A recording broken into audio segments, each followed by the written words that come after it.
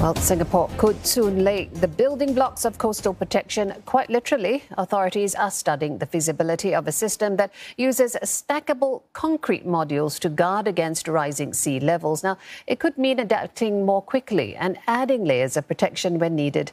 Melissa Goh has more. They're like Lego blocks that can be stacked together. But it's no child's play. These modules defend a 32-kilometre stretch against waves and rising waters at Dijk in the Netherlands.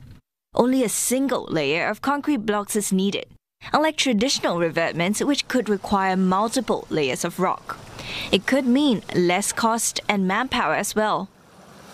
It allowed much stronger saving of material and significantly reduce the amount of raw material used to achieve the same level of protection compared to conventional meat. Now developers are studying if and how this could work in Singapore.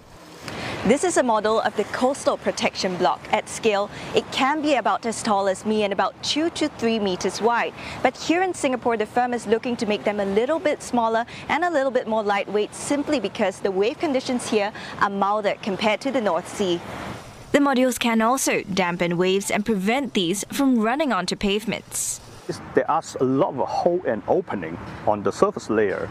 As the waves start to run up, a lot of the wave energy will dissipate through the void and the opening of the armor layer, and therefore significantly reduce and in terms of run up to the crest level. That is a very important feature when it comes to the coastal defender. These can also be customized to suit different parts of the coast and made steeper when needed.